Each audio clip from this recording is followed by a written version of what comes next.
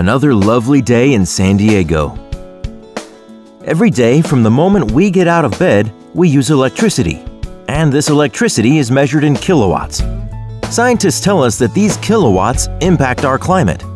How is this possible? Electricity reaches our homes through transmission and distribution lines from power plants near and far. And power plants need fuel. In San Diego County, power plants mostly rely on natural gas from various parts of the country.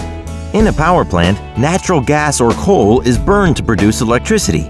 This releases carbon dioxide and other gases. All around us, these gases trap heat and prevent heat from escaping into space. Kinda like a blanket that keeps us warm.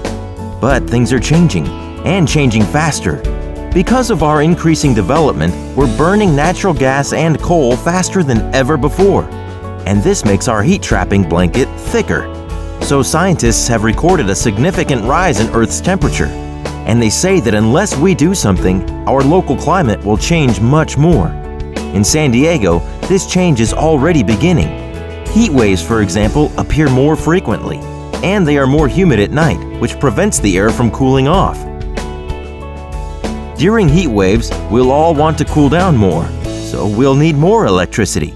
But if we just burn more gas and coal, we'll drive up the temperature even faster. So what can we do? If we all use a little less electricity every day and use fuels that produce less carbon dioxide, we can all reduce our impact on the climate.